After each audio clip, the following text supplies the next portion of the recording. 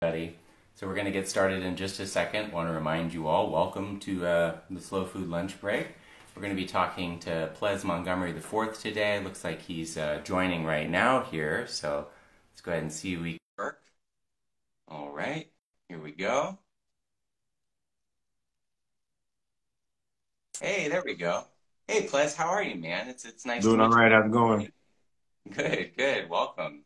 So again, for the audience here, welcome everybody. And for those that watch us on repeat later on Facebook or here on Instagram, I'm joined today with Ples Montgomery IV of Oak Cliff Veggie Project for our second slow food lunch break, where we basically talk to the movers and shakers in the food scene here in Dallas, people that are living up to the values that we have with slow food, trying to push good, clean, and fair food for everybody. And I think today you're the perfect person to talk to about fair food.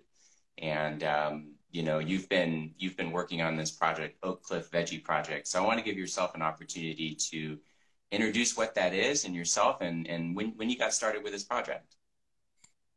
Good afternoon, everybody. How's everyone doing out there? First, thank you, Seth and Slow Foods DFW for having us, for inviting us into this conversation. I think this is very timely and a needed type of conversation that needs to go on between the different organizations and in Dallas that are doing this kind of work. I think this is really great what you're doing. So the Oak Cliff Veggie Project started as a very small food distribution, actually by my mother. I am the co-founder of it. Betty Montgomery, my mother, was inspired or moved to start a food distribution to provide better access to fresh produce within a community that falls under the designation of a food desert in the southern district of Dallas. And so from there, it has grown. That was probably about 6 years ago or so. And from there, it has grown into the nonprofit that everyone knows today as the Oak Cliff Veggie Project. Maybe about three or 4 years, in about 2018 is when I kind of got involved with it after volunteering. Started my journey in urban agriculture by volunteering with Big Tex Urban Farms at Fair Park. The Dallas Mayor Star Council and Big Tex Urban Farms was looking for a project in the District 3 in the southern sector to support with the resources to get a community garden started. And I kind of happened to be in the right place at the right time. So we got our first community garden started in Singing Hills at 5915 Singing Hill Drive, where you can find us on the third Saturday of every month doing food distribution. So that kind of led us into what the Veggie Project is all about, where we are, our three tenets are education, cultivation, and preparation. So our mission is to cultivate a healthier, stronger, more self-reliant community by means of reintroducing the practice of cooperative community cultivation. This in the days of yesteryear, the community garden was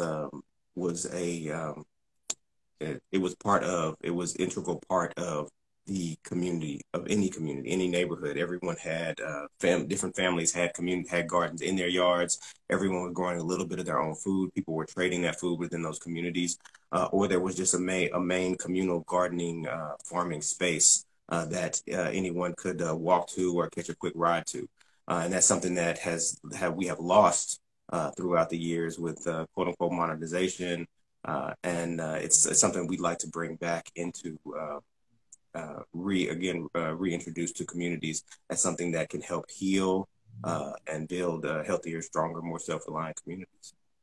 Well, it sounds like you're well on your way to making that happen already, at least in where you are. And, you know, I wonder, with what's going on in the world right now, you've probably noticed how everybody's suddenly into gardening again, got people planting victory gardens. And so this is a really timely kind of subject. And it seems like, you know, everywhere I turn, everybody's like, hey, we're going to get plant starts. And, oh, can you introduce me to some farmers? And so we figured we'd bring somebody on who knows a lot more about that and is, you know, actually out there trying to start these gardens. And, you know, I guess the first question I have for you is, you know, what have been the big challenges so far? You know, one of the things that I've seen, I guess, you know, living in Dallas in this area for a long time is we actually have a lot of food deserts. I mean, we have a lot of grocery stores. I think we have more like more grocery stores than anywhere else in the country by some measures, but it doesn't seem like any of them are in the South sector. And, I wonder with all the incentives that are getting thrown around by the government, is this just people just don't particularly want to do this? Or,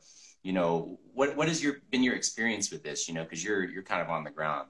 So the first thing that I think that we need to look at is the fact that prior to the onset of the pandemic, with the food system working at high capacity, the food system as we know it, I mean the industrial food system in America, where food is grown, most of the food is grown in certain parts of the country and then shipped, stored and packed and shipped, and it's grown so that it can make those trips across the country, right?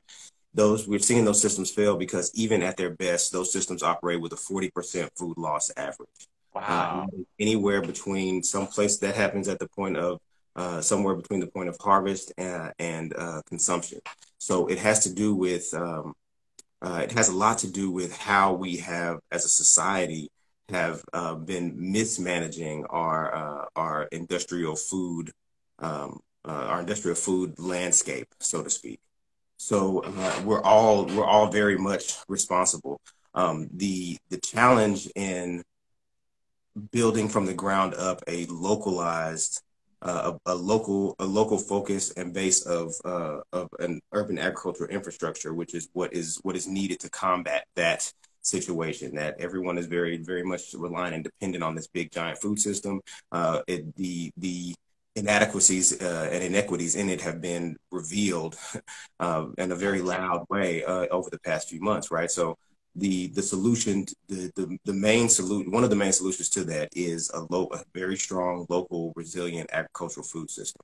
Now, the challenge to that is the community buy-in and the value that food has. So in these food deserts, there are grocery stores, right? But the actual definition of food desert is lack of access to fresh produce, where there's a certain distance between the individuals that need that fresh produce and how far they would have to travel to get to it. So the reason why we have so much of that in the Dallas-Fort Worth area is because even the stores that are located in these quote unquote food deserts are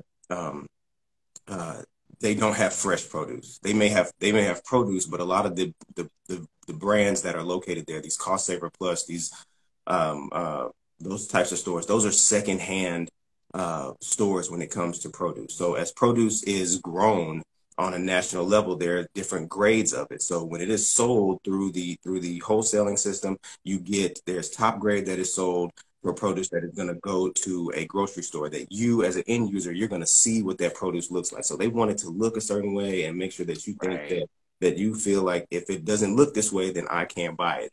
Meanwhile, the place where you get your juice, where you might buy your cold pressed juice from, or you might buy your sandwich from, or your grab and go salad from, they're not so enthralled with buying produce that looks a certain way, because they're going to chop it up and you never see the whole fruit. So that sectioning of the way the produce is grown and moved through the system has a lot to do with it. So there's produce that goes to these kind of top shelf restaurant distribution hubs, the food stores, the Whole Foods, that kind of thing. They and I'm not trying to rag on anybody's program. No, for sure. But so let's say they might get the first choice of the best looking, closest produce to them. They are able to sell it, and some of what they don't able to sell, it then moves down through the system into is bought off is bought off and then bought off and sold at different, and then moved down to the last stop is these Cost Saver Pluses and these food stores that are in the quote unquote food deserts, right? So even though there's produce getting there, it may not be fresh produce. It may not be quality. It may not be to the quality that it at that time. As we all know, as soon as things are harvested, it's like a car coming off the lot. You start losing the value in that. And that's the nutritional value. That's the flavor content, which is what we all look for, what we all need out of food. Like, yes, we enjoy eating because it tastes good. Absolutely. But at the end of the day, it's about nutrition. So there are so many things that the value in our food system is what's missing, and what the main challenge is building these local resilient food systems that the nutritional value that you are looking for as a consumer, you have to understand what it takes, what goes into that. There is the farmer who is running this big 1 acre, half acre, 10 acre, 30 acre, 100 acre farm. The amount of work it actually takes to go into that, the people that they have to pay, the packaging that has to go into the regulations and systems that are that the federal government has, the USDA. Like there are permits and things that have to be paid for. And then if we're talking about the national system or some kind of national trucking system, like you have to move the food from one place to another, that costs. That costs. So a lot of our communities, unfortunately, we do not. The understanding of the value of food is not there. And that doesn't mean that food should be super expensive, but the compensations need to be understood and need to be managed in a much better way than what has been happening. It takes a lot to produce the amount of food that we see moving throughout the country, whether it be from local farmers or from a farmer that's 1,000 miles away from you. And our communities do not have the understanding is not there. It's not given. So, when we talk about the value of food, I think anybody that's ever watched a farmer work, for a day or participated in that themselves understands, the next time they go to the grocery store and they see the tomato and it's like a quarter, they're like, wow, how much of that really moves all the way back up. Then we're talking about, the way that food moves into these communities. So, if we've got a population of people in general, really, in this country that don't value produce probably as highly as we should, and we're not really willing to spend higher prices. We're always looking for lower prices most of the time. And then that's coupled with these food deserts where they may have produce, but it's not like high quality produce necessarily, or maybe they don't have consistency, or maybe it's just not as available because of transportation issues, whether that's from the people or from distribution, right? What is your vision to beginning to change this? I assume it has something to do with gardens. Yeah, it does. The community garden aspect of our program, which is the Cultivate the Community initiative, is to help establish as many community gardens as possible. But community garden is a terminology that that kind of has this idea of what's the term, like as hobby at best, right? And when you're producing food, it is very easy actually to produce more food than you as an individual can consume. The issue is the same issue that happens in the industrialized system of farming, right? So it's storage, it's transportation, and doing that in a way that is going to protect people and keep everybody safe. And I don't mean just from a pandemic, but from the natural foodborne diseases that come if you leave food sitting out for too long and it's not refrigerated properly and those types of things. So that's where we have those are the missing components within the solutions that a localized food system could provide. The reason why we had the reason why there was these stories about the food being plowed under at the farms, and why this whole the farm to family program was initiated by the federal government to pay for these things, and it's twofold. It's because the farmers, the market streams that a lot of the farms were dependent on dried up, i.e. your tourism industry, your entertainment industry, the school systems, those market systems dried up, right? So then now the farmer can't pay the farmhand. So now there's no hands to even pull the food out of the ground in the first place and get it packaged up and sent. And then there's the actual transportation and storage, where we have our the distribution networks, the wholesalers. They only have so much refrigeration space at their warehouses, wherever they be located. Those are bottlenecks within the system. Now, a lot of those bottlenecks are purposely placed there because, just like any other commodity, like diamonds, for example, diamonds aren't actually rare. They are a certain number of them that are kept off of the market in order to provide it, to put them at a certain value level when they are actually purchased. And food is kept and moved in the same way, just like a lot of other products. So it's a matter of truly analyzing the systems that we have, in order to find out where the inequities lie and the inconsistencies lie, and tackling those in a very collective and meaningful way to provide the most value for both the people who are growing the food and for the people who are using and eating the food at the end of the day. Yeah, I That think, should be the goal. yeah, Like agriculture is a linchpin of human civilization. We didn't have economics and military and politics until we had a stable agricultural system so that we could feed ourselves and each other. And we've gotten so far away from that as in several other areas as well. Like teachers aren't valued the way that they should be. The farmers are not valued the way that they should be. Healthcare providers are not valued the way that they should be. And so these are some of the things that we need to look around on a back to on a local level. We all need to take a little more time. I think we've seen this boom in what is happening. Everybody interested in gardening. It's not something that people have not been interested in. Everybody's been interested in it. It takes time to do it though, and you have to have those local sources. Like everybody has access to the internet. You can look up online and see some videos, but it speaks very. There's something to be said about the in-person learning aspect of the yeah, process. To have someone local that you can go to, that you can trust, that you can ask, okay, find out where these local farms are and know those farmers and you know their practices. That way you don't have to trust advertising, which as I mean, anybody that studied it, I studied advertising. That was my actual field of study at college was oh, marketing. really? And it's literally, you literally learn how to brainwash people to put a message that's going to pull at their emotions, at their fears, at their joys, like what have you.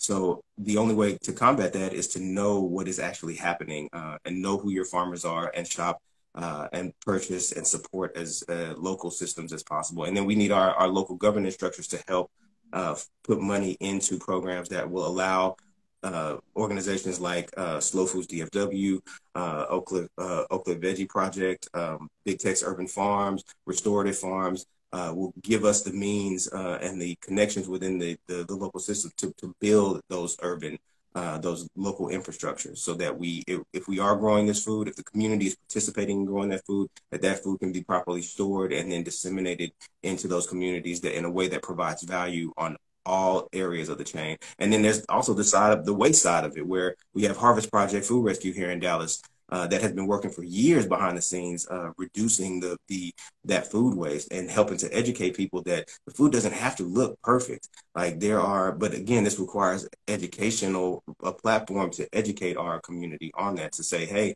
just because it doesn't look the way it does in the store does not mean it's not still edible. Yeah, maybe it might not be edible, but you need to be educated and understanding. We need to educate our community and work together so that we all have a better understanding of what edible food actually looks like.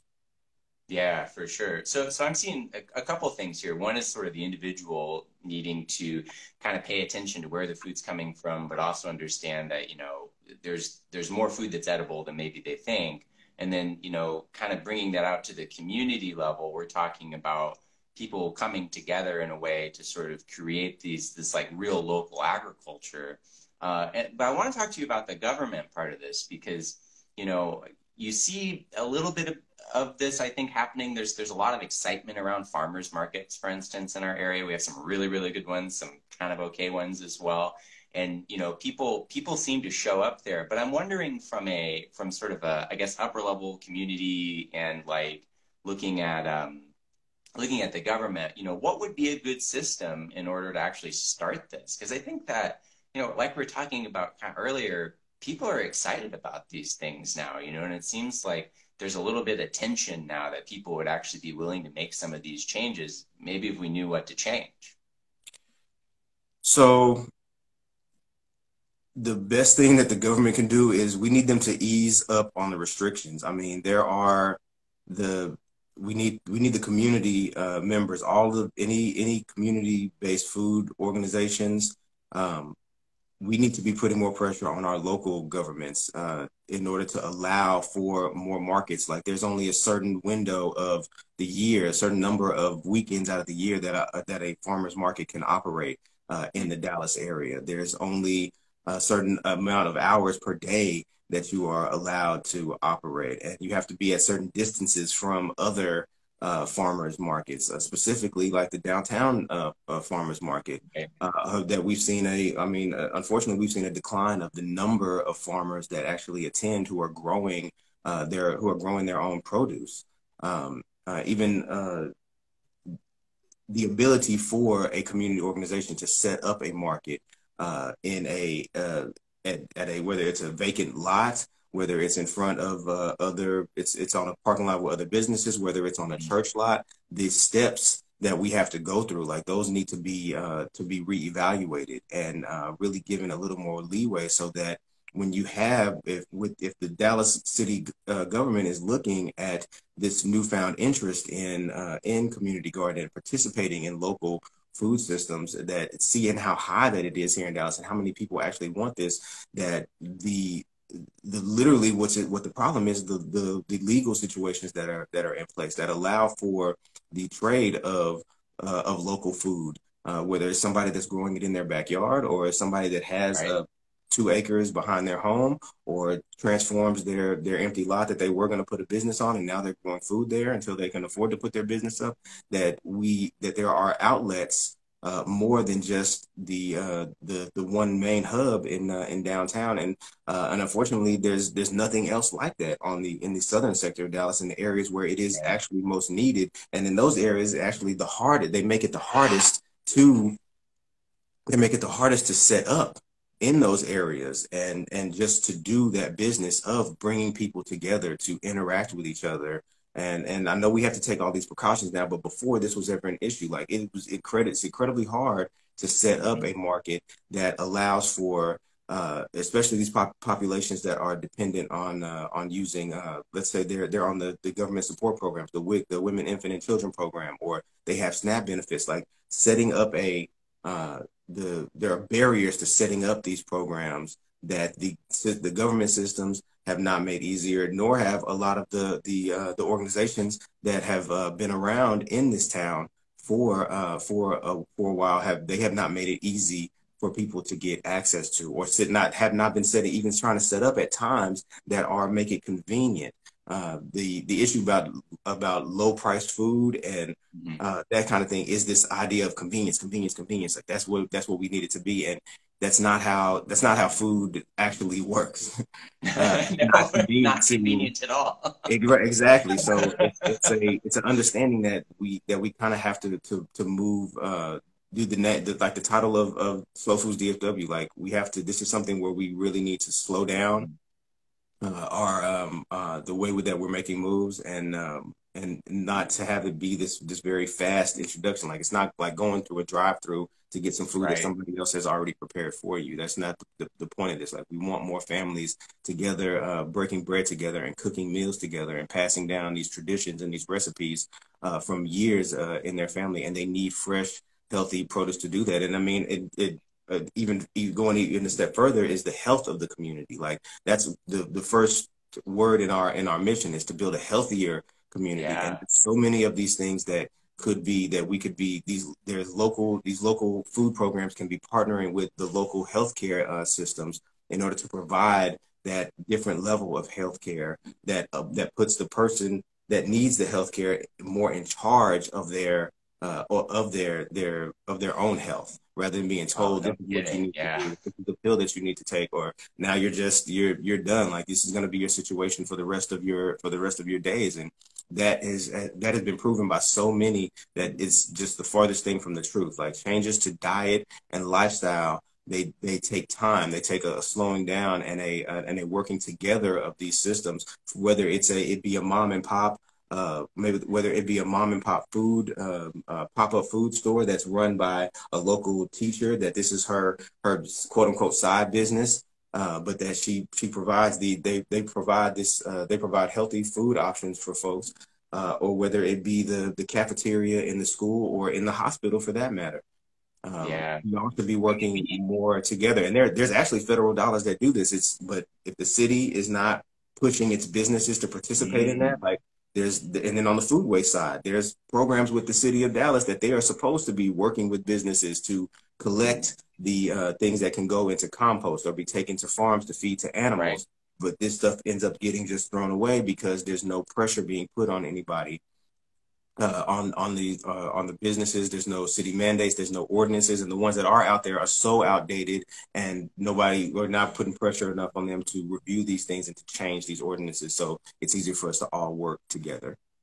Yeah, well, I think we're getting a really good list of things to start writing our council people about here, Yeah, and I hope everybody that's on and listening is writing these things down and go we're to your. gonna write them down and send them out to everybody that's on our email list, actually, because this is exactly the right stuff to be doing right now. And I want to hit on a couple of these points. We talked about this idea where we don't have the year-round availability of this produce. And somebody in the comments mentioned that it would, if we were able to sell this produce more easily, then more farmers would be growing it, which makes perfect sense, of course, And so I think the idea of an urban farm stand and the idea of having a year-round farmers market that's really full of farmers, and perhaps a more, a system, maybe a wheel and spoke kind of situation where you've got more distribution hubs so that we can increase that access, or things that Dallas should really be trying to lead the charge in. And I think that if we did start interacting with our community managers a little bit more, and our city leaders, I think that these are things that we could accomplish. I think that we've got a couple fairly progressive folks on city council now that would be pretty interested in seeing these changes. And so that's something that definitely we're gonna push for as a community here with Slow Food, and we'll start beating their doors down. Before we run out of time here, Ples, I want to ask you about how people can get involved. We've got some questions from the audience that came up when we posted this, and people are really specifically interested in how they can support you and what you're doing, because what you're doing is amazing. But I think people are also really interested in how they can personally get involved with what you're doing, and if there's volunteer opportunities, and how folks can get involved with that starting now. Absolutely. So we actually currently operate about 4 community gardens in the southern sector. We have a few other new locations that are going to be coming online over the course of this year. The first way to get involved is to start growing on your own. The easiest way to do that is to regrow. Start by regrowing your food scraps. If you are going to the store and you are buying whatever produce you are buying, if you get peppers, if you get cucumbers, if you get apples, whatever you have, if it has seeds in it, take some of those seeds and try and plant them. Look you up some videos, contact us. I know there's a few great local farmers at Big Tex Urban Farms, Drew Demler and Baron Horton down there. There's Ramblin' Farms. My personal favorite farmer is Darcia Houston, that can help create a space for you, no matter how much space you actually have to work with. Will teach you about how to regrow from your food scraps. A lot of your leafy greens, your celery, your lettuces, your onions, those are things that can be regrown. So that's a great way to really start, is to try growing some of your own food. And this lends to the education about the process of growing food for the individual, so you understand what it truly really takes. Please reach out to us on our Facebook page. We're still working on getting our full website up and running. But right now we have the Facebook page and the Instagram page here. Every weekend we are rotating between our local community garden spaces, where you can come out on that weekend and help us with our food distribution. The veggie store was our very first project, and that's where we distribute food for free. We also pass out recipe information, local health resources, and other food resources. There's a great amount of food banks in the southern sector that can help out with that. And then also some marketplace. There's the holistic community market that sets up in various locations. You can find them on Instagram as well. Support the Harvest Project. If you want to support us, really you can contact me at plesmm4@gmail.com. You can message us, please, on the Facebook page, and we can give you the rundown of where our gardens are located at, and how often we need to be tending to those gardens. The other way to get involved is to find out if you follow our page and several of the other pages, they will let you know where there are local farming operations going on, where you can purchase seedlings from them to get started. With Restorative Farms Veggie Project, we sell seedlings. We have a new project going on where you can purchase a ready-made grow box, much like Restorative Farms is doing, where it'll be a raised bed box that will be complete with soil, and some seedlings to help get you started if you have that space. That is based on you make a donation to us, we come out and set you up and provide, and then that Oh, wow. helps go into to support the ongoing operation of our community gardens and our food distribution project. If you are part of if you have a kids group or a youth group, and we have, as we are slowly starting to move out of less social distancing and being able to interact more with each other, please contact us. We have these garden spaces set up. We want to begin to teach our youth about these growing practices and get them out into the garden, get their hands into the garden so they understand that no, the green beans do not come out of a can in the store. They come out of the ground somewhere that somebody put their love and their effort and their time into.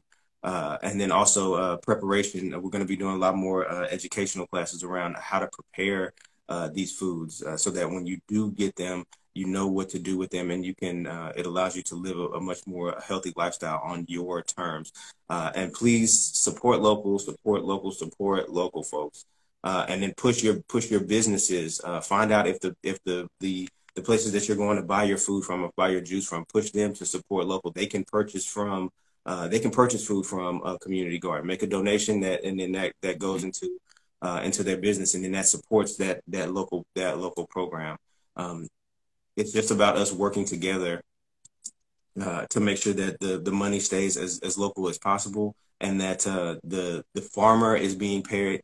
That's who you're supporting. If you support a local farm, you can know that you are supporting someone from your community who is taking the time to grow that. There's a Dallas Half Acre Farm, grows really great lettuces. That's another local farmer, Trisha Ray, with Yummy's Edible Plants. She has the best purple hull peas in the city. If I can be a little, if I can shoot her a plug real quick, she has farm fresh eggs, different animals. If you want to get started, there's Dallas Urban Farms. They do rabbits, and they're growing. They're growing a lot of good things that you can support. So follow our pages, follow those pages. Support those people, and also support the local food businesses. They are going to be. We are building a network of local small family food businesses that we're going to start supporting. They will start supporting the local farmers. So you will know that you are supporting a local business on all fronts. That their food supply is coming from a local business, and they're feeding their families. They're feeding the city locally here. So we want to keep the money moving as much as possible within the realms of local. And local can mean down the street. It can mean 150 miles away. But the idea is knowing who your farmer is. Like, start putting that pressure on. Be a more informed consumer. Ask where do you get your eggs from? Where are you getting this from? Where are you getting that from? Do you support these local businesses? Just that question is going to help to move everybody in the right direction of how to build a more resilient local food system that wouldn't have these issues. Wouldn't fall so heavily victim to when situations like this happen. And if the entire system crumbles, we know that we all have each other's backs, and that we are working towards those goals. Well, I got to say, Ples, you're doing good work, and you are a wealth of information. So we need to plan on doing something like this again, a little bit longer, some more people, and talking maybe when we can all meet in public, because I really want to pick your brain about more of these things. Right on. If we have any more time, did anybody in the comments? I was trying to follow the comments. Did anybody down there have any questions they wanted to get with real quick? Let's see here. Well, while we look through there, I'm looking through. I did want to mention that the big takeaways that I've got from this today are that we need to be putting pen to paper and asking for these things that we want in the world, right? I mean, actually, the city managers are actually pretty accessible here in our city. Most of them are on Facebook. You can literally just tag them in posts. But what I've noticed is a lot of people don't even know who, is running their district. And so I think it's a good idea for everybody to research that, understand where you live, understand your community, figure out the name of your city council person, and start blowing them up on Facebook, tag them in everything. And you need to make sure that, you're engaged in the community and asking for the things that you want. And I think the other one was that you need to get your hands in the dirt. I think it's super, super important. We do have a question here about local farms. If you go to our website, slowfooddfw.org, there's a massive list of local farms. You can check that out. You know, of course, look at what Oak Cliff Veggie Project's put together as well. We're going to be sending out emails as well, so make sure you sign up for that email list, and we'll let you know as more of these projects and stuff come online, and you'll be able to reach out and support the people that are close to you. Are you still there? Oh, it looks like he's reconnecting here. Anyway, I'm just going to keep talking. So anyway, yeah, so if we can, you know, we're going to put together a list of things that we rounded up from this conversation, and we're gonna send that out if you're on our email list. If you're not yet, get on there, slowfooddfw.org. Make sure you're following us here on Instagram. Check us out on Facebook as well. You can find us really easily. Oh, there you are again, Ples. Sorry, you just dropped out for a second there. I just keep talking, so it's all good. And we were just talking about local farms. And I just mentioned that we've got a big list of them here on our website. And do you guys have a coordinated list anywhere yet that you can point people to? We're still working on it. We are also very much more focused on the local farmers of color that are traditionally, and the communities that are traditionally underserved in this regard. So that's what we're going to be focusing our efforts on. There is a lot of good work being done. There's profound foods and profound market farms that they kind of service the further North Dallas area, and there's nothing kind of no collection really like that of folks working together in the southern sector.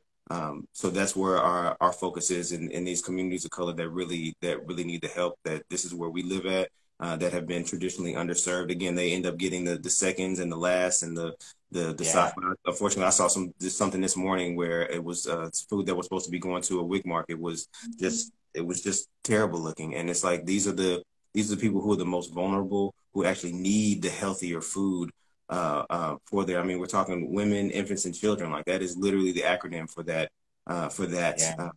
That we're trying. And then the southern sector stations for those are getting this hand-me-down food that should have is way past its prime. And again, there's food that can get past its quote unquote prime of the way it looks and still be edible. But if the nutrition if it's been so long that the food has been out there and the nutritional value is gone, then they might as well be eating hot chips and candy bars. You know, it's it's a matter of respect for everyone. Especially when it's mostly on big farms, like it's mostly people of color who are working those farms. These are these are the people that we have to honor. These people that go out and do the hard jobs that most folks would not want to get up and do, or just unable to get up and do. And the communities who have been underserved need to be more readily served and thought about. And have more say-so in what happens in their community. Unfortunately, too many of our organizations operate in a way of coming into these communities and saying that this is what they need to do without actually gaining without going in to get the trust and working with the families and the people that live there.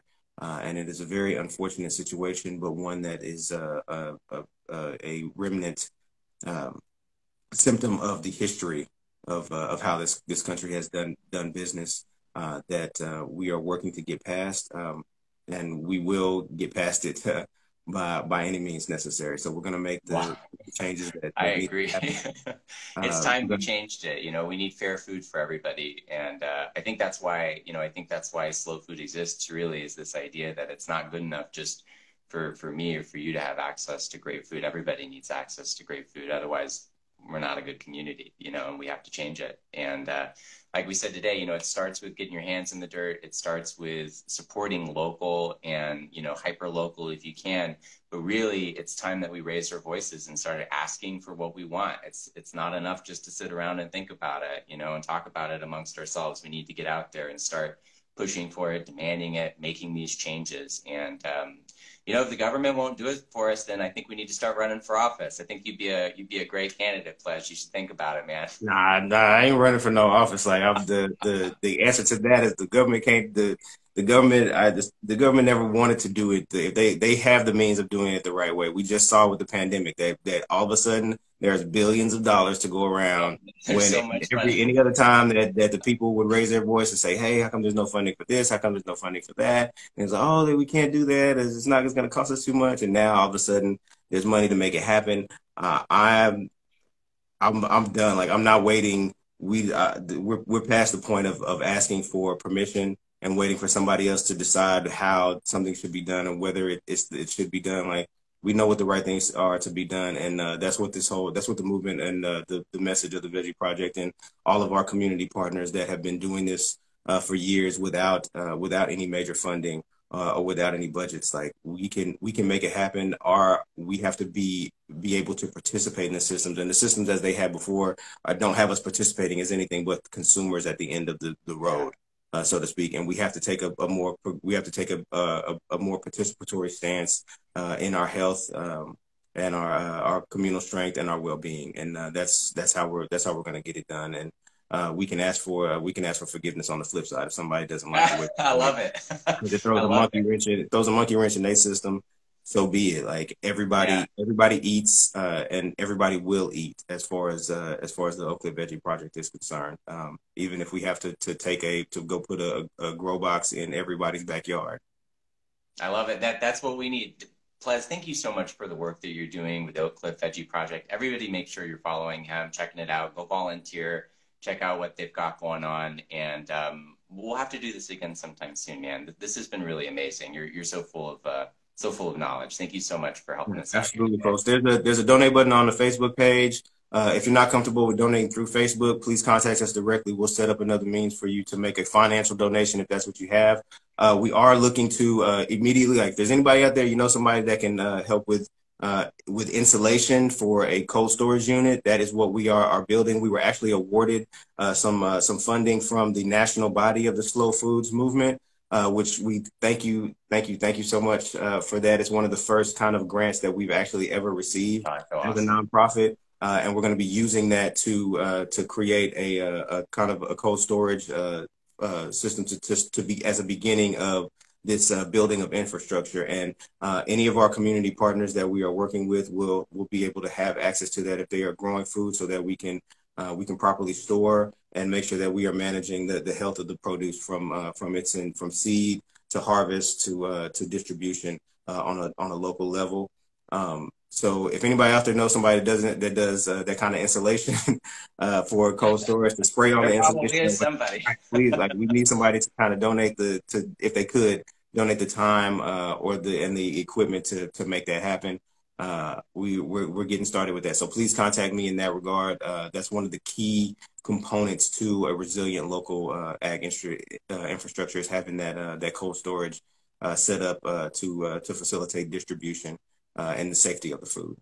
Well, it couldn't be for a better cause. And thank you so much again, Ples. And somebody asked about political strategy. Just reach out to me. I'm at Seth Brammer. I'd love to talk politics all day long. Whoever's in the comments asked that question. And I do not like to talk politics. I like to talk community action. Like, if you want to get into the ground, right? Let's go get some work done.